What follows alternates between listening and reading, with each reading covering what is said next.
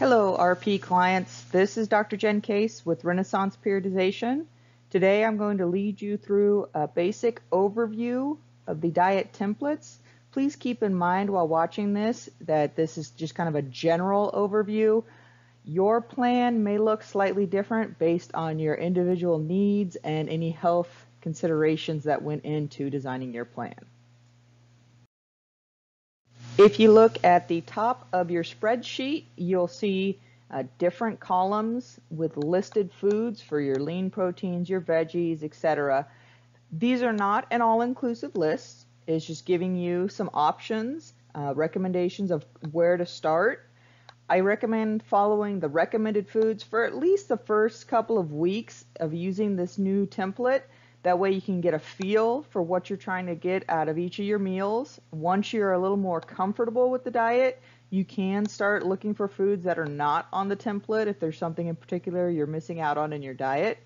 I'm going to go through kind of the assumed calories and macros associated with each of these columns so that when you are wanting to look for alternatives to what's on this list, you know what to keep in mind.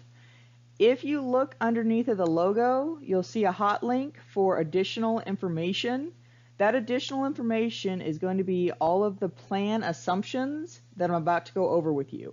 So if you forget at any time what counts as a lean protein or what counts as a healthy fat, just click on that additional information tab and you'll be redirected to the plan assumptions so you can get a little refresher.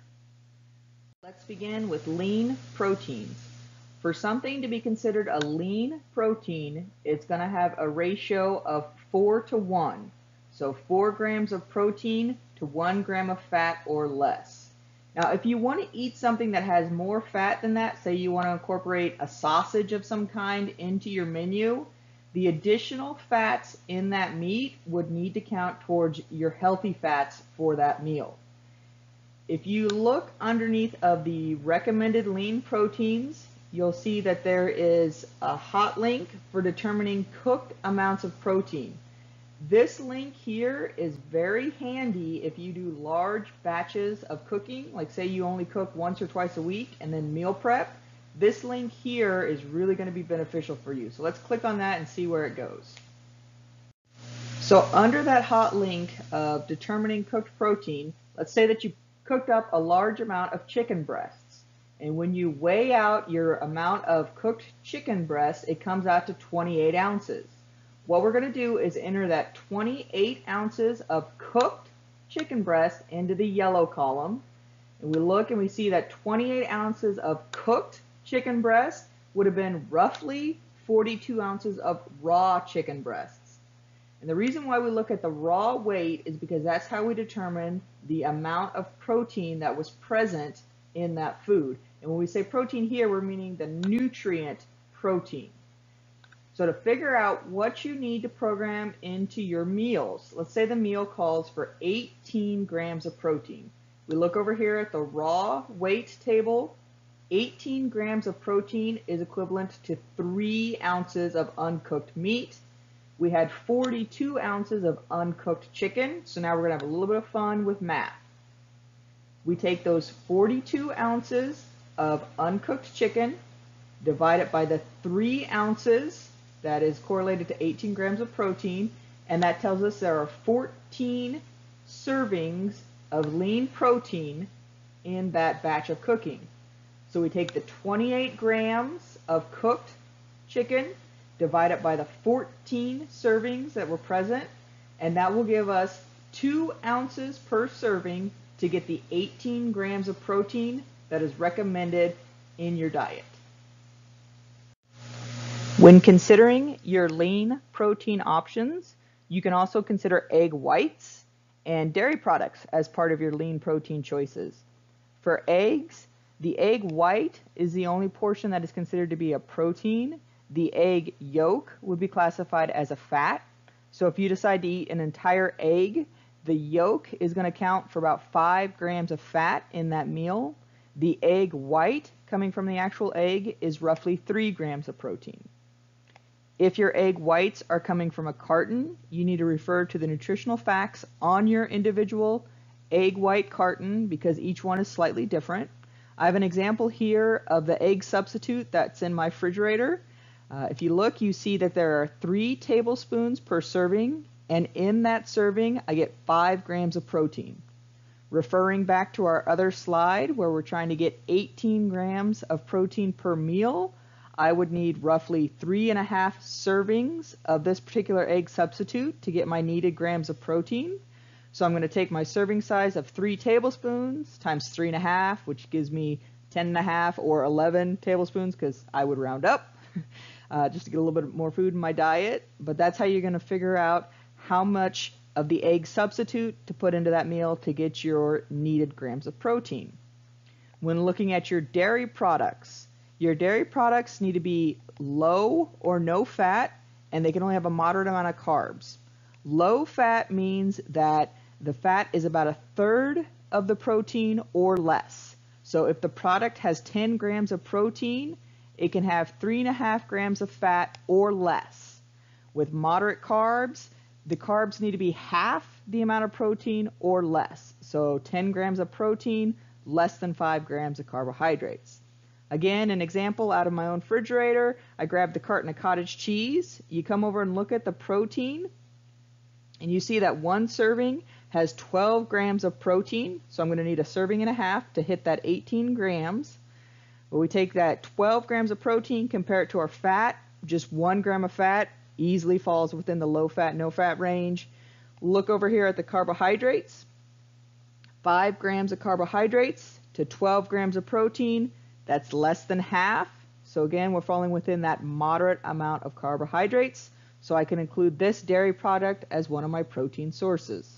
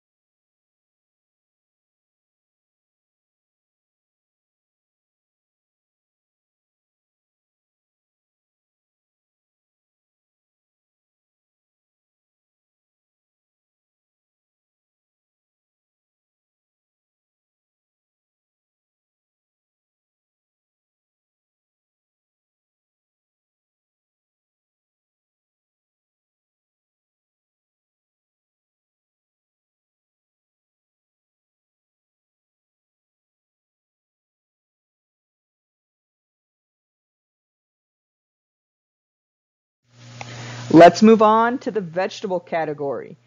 Keep in mind, guys, it's really hard to overeat on vegetables to the point that it's going to sabotage your diet. Veggies in general are very, very low in calories per volume, so that makes them very helpful when trying to control your hunger. So if you find yourself getting hunger or getting more and more hungry as you progress deeper into the weight loss phase, increase your veggies. It's okay. You can increase it to 3 cups per meal, and it's not going to undo all of the hard work that you're trying to get through this weight loss process. On the flip side, if you're massing and you're finding yourself being very, very stuffed at every meal, it's okay to reduce the amount of vegetables that you're eating. You know, only eat a half a cup or 1 cup per meal so that you don't have quite so much volume to consume. When we're looking at what is a cup of vegetables, it's roughly 45 calories, maybe a little bit more, a little bit less. It's a rough estimate. Again, another rough estimate would be roughly 5 net carbs.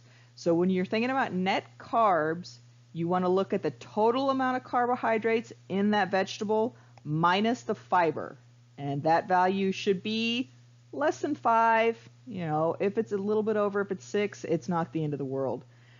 Most of your veggies are going to have little to no protein, and they should have no fat in them because that's just kind of a common characteristic of vegetables.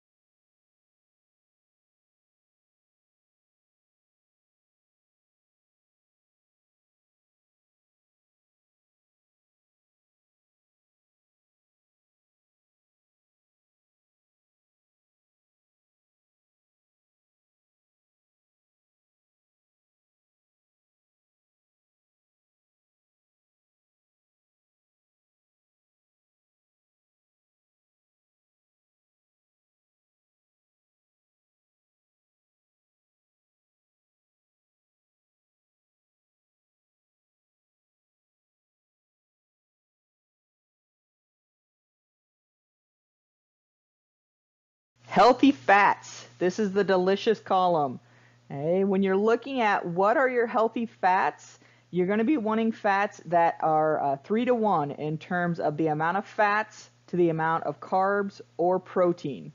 So if the product has 15 grams of fat in it, it can only have 5 grams of carbohydrates and 5 grams of protein. Now, if the protein is a little bit higher, it's okay. It's not the end of the world, especially because you guys are all active or athletic individuals. So a couple extra grams of protein in your diet is going to be put to use. You do want to pay attention to those carbohydrates, particularly if a lot of your healthy fats are coming from nut butters. Depending on how that nut butter is manufactured, the amount of carbs in it could be very high. So you want to try and keep that carb amount around 1/3 of the fat amount. Hey, you don't want to exceed that because your carbs do need to be monitored a little bit more closely than your protein. The next category that we're going to look at is your healthy carb amounts. Again, this list is very short. There are all kinds of things that you can incorporate into your diet as a healthy carb. When you're trying to figure out, is this particular food product a healthy carbohydrate, you just want to look at the amount of fat and protein that is present. In general here, we're looking at a 5 to 1 ratio of carbohydrates to fat, protein, and fiber. Sometimes the fiber's higher. That's not a big deal. I'm just putting that in there so you know that I do factor in fiber when building your plan. For the amount of fat and protein, if the food product has 15 grams of carbs, it should have 3 grams of fat or protein, or less than that is even better. Okay? So that's what we're looking at. I do not recommend going by net carbs, and I'm going to go over this in the next couple slides. Also, I want you guys to take a look at your recommended carb choices. You'll see 2 hot links below that. One is for a carb calculator, which we're going to look at a little bit further down in this presentation. The other is just something for your reference. It's a quick guide to carbohydrates where the gram amounts for certain common carbohydrates that you may be consuming has already been figured for you. So it's a really nice reference. I'm not going to go over it in this presentation, but please click on that, take a look at it. It's just there to help you out and make this process just a bit easier for you. Let's look at this example of net carbohydrates and why I do not recommend going by them. I think going by total carbs is much better in terms of having a more accurate calorie consumption throughout the day. Your net carbs is going to be the total amount of carbohydrates minus fiber. So when we look at this food product here, these Mama Lupe low-carb tortillas, we see that the total carbohydrates is 7 grams and the fiber amount is 4 grams. So if you went by net carbs, this particular product would only have 3 grams of carbohydrates. But you have to think about, there are other nutrients present in this tortilla, right? You can see you got 3 grams of fat and you got 5 grams of protein. There are calories associated with both of those macros. So if you only look at the net carbs and say, well, this has got 3 grams of net carbohydrates, that's only 12 calories. You go to eat this particular tortilla for a meal that only calls for 15 grams of carbohydrates, you eat 5 of these and you end up consuming 240 excess calories that were not planned into your meal. Something to think about, guys. If your goal is to lose a half a pound per week, that's a 500 calorie deficit per day. These tortillas right here just knocked your daily deficit in half. What does that mean for your rate of weight loss? You're not going to be achieving the goal that you're looking for. So that's why I think it's more important to look at total carbohydrates instead of net carbs.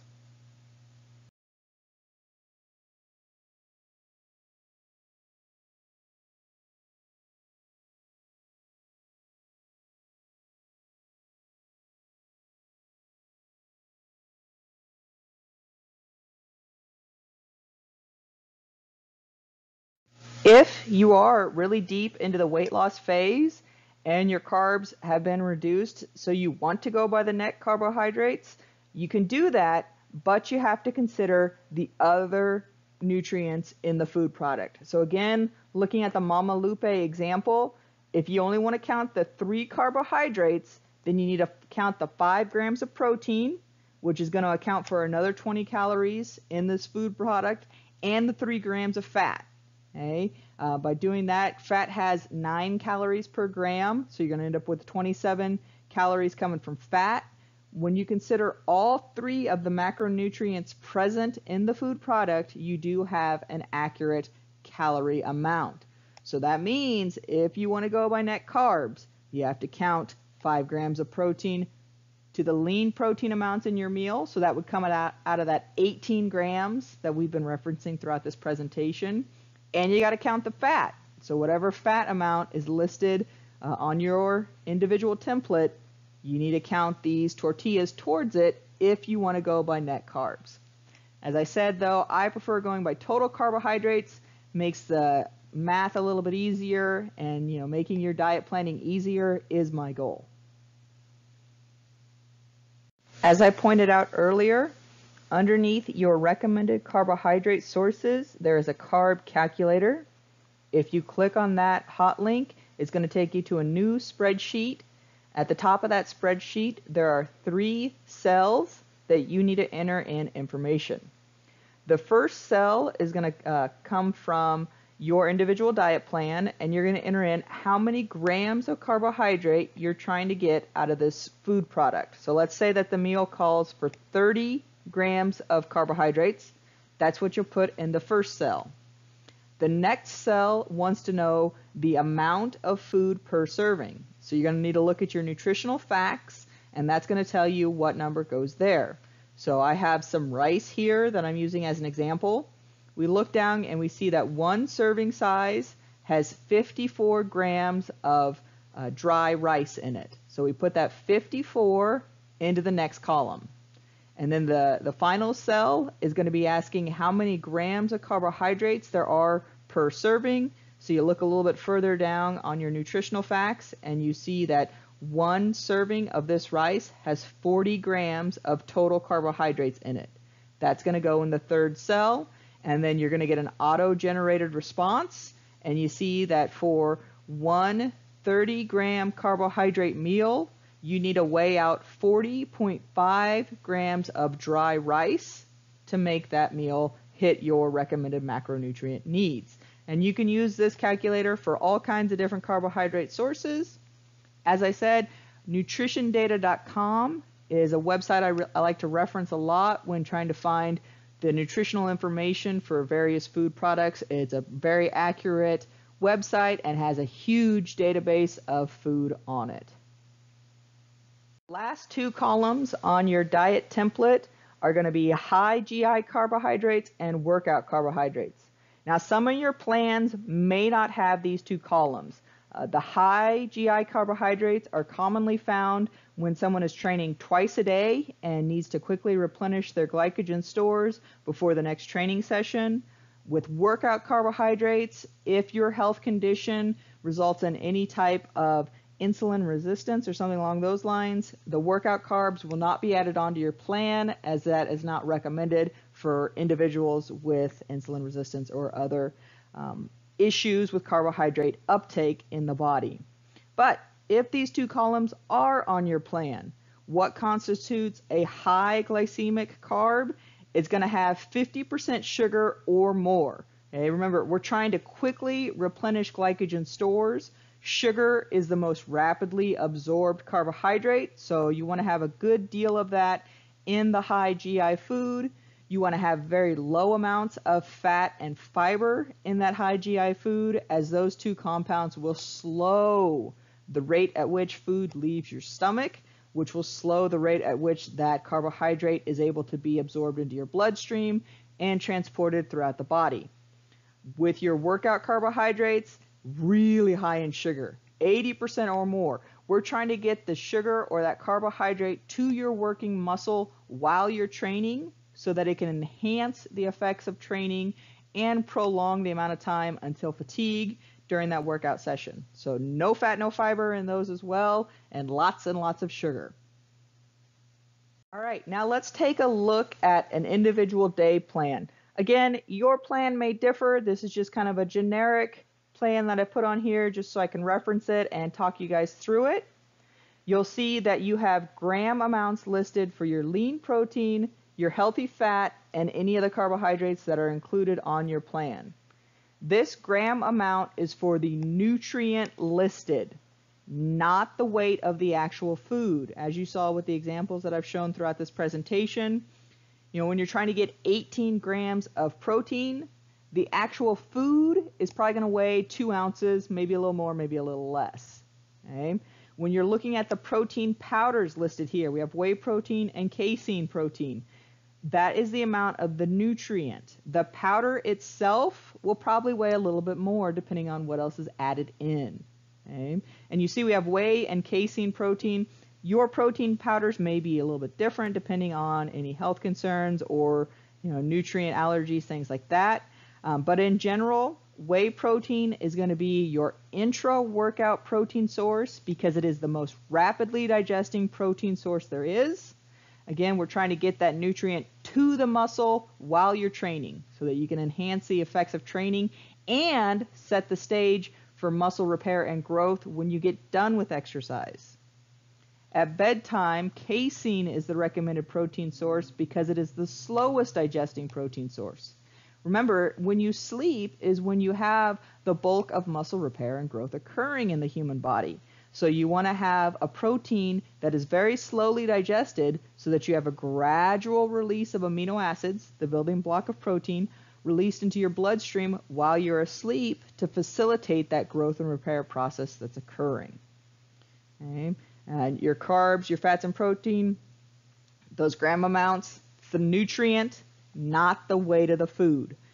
Flip side, veggies we list in cups simply because you don't need to be so specific with your veggies.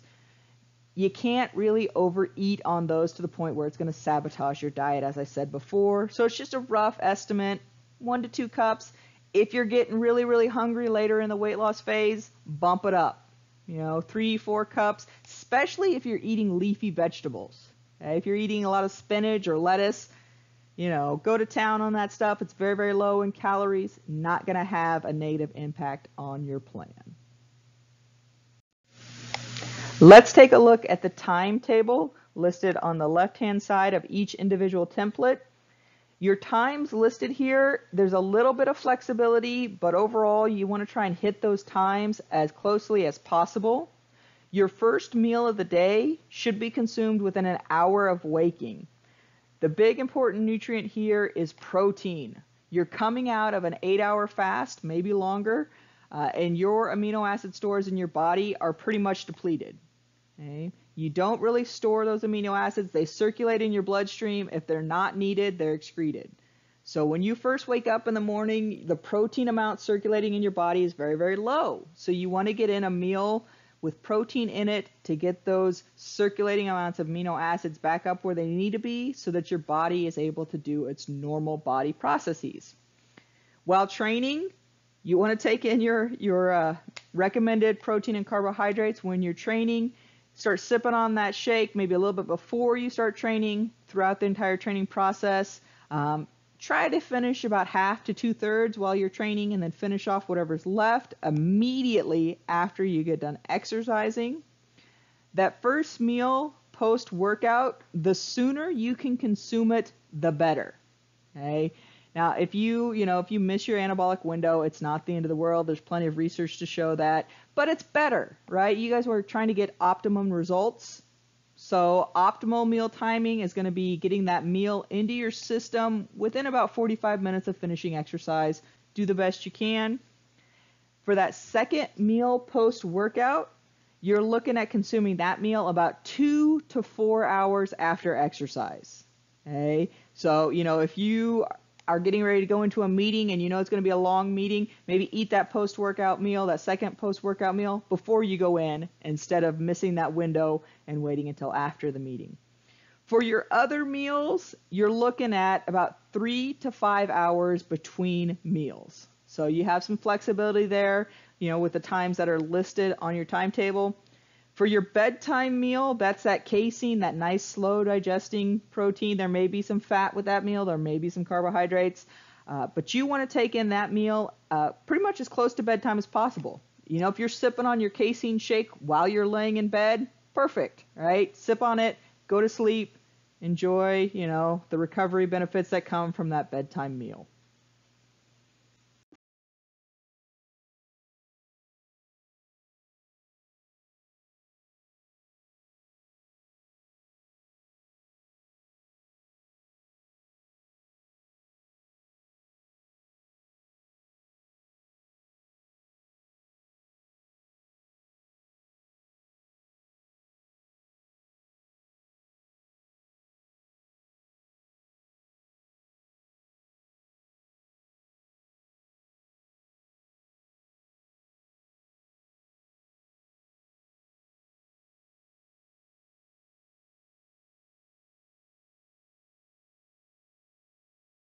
Final thing, as you look over your spreadsheet, if you scroll all the way down to the bottom, you're going to find a collection of hot links that I have included in your Excel workbook. There's some really useful documents. I'm not going to go through each of them, but I do encourage you to click on each of these and at least scan through, if not thoroughly read, the different documents that I've attached for you. It gives you some more insight and some things to help you out with staying on track with your diet. The useful blogs, I highly, highly recommend reading them. Okay? I think these 3 little short essays are very beneficial when trying to figure out what's the best thing I can do for myself to maximize this experience, and what is the best way to kind of keep me on track. Here's some great articles to help you on that. Okay, that's it, guys. That's kind of the general overview of these diet templates. I hope this is helping you understand how the process works a little bit better, and I look forward to working with you.